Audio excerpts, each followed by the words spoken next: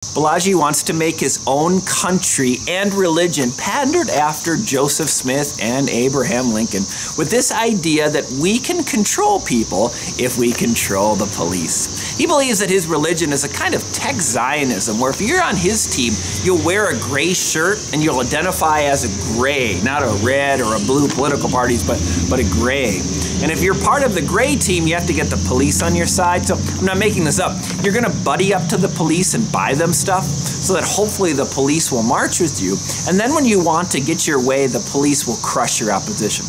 Yes, this man with a straight face sounds like every dictator you've ever heard. I'm going to make my own politics, my own party. We'll get the police on our side, and then we'll crush anybody in our way. Pinch yourself if you've heard or read this before.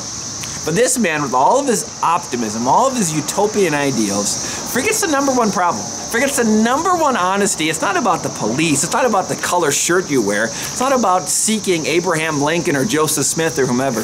You gotta look internally before you want to start your own religion and world to see the real problem. Psalm 58. Even from birth the wicked go astray. From the womb they are wayward and speak lies. You want to start a religion?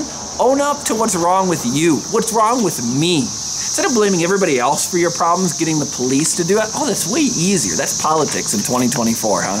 Instead, it's a lot wiser to say, I'm the problem, I'm the sinner, I'm the issue. So much more convenient to blame others. In your own life, in your own relationships, in your own job, in your own everything, we are conditioned by our culture to be like my 6-year-old who says, it's not my fault, it's my brother's fault.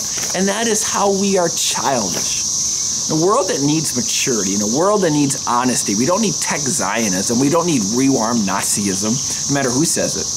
We need honesty to say from birth, I speak lies. From beginning on, I'm wayward. I'm always seeking my pleasure, my control. And yet Psalm 58, this Psalm of David, shows me how sinful I am, how good God is. I don't need others to be crushed. I need my own spirit to be crushed and be lifted up with the promises of God's grace and gospel.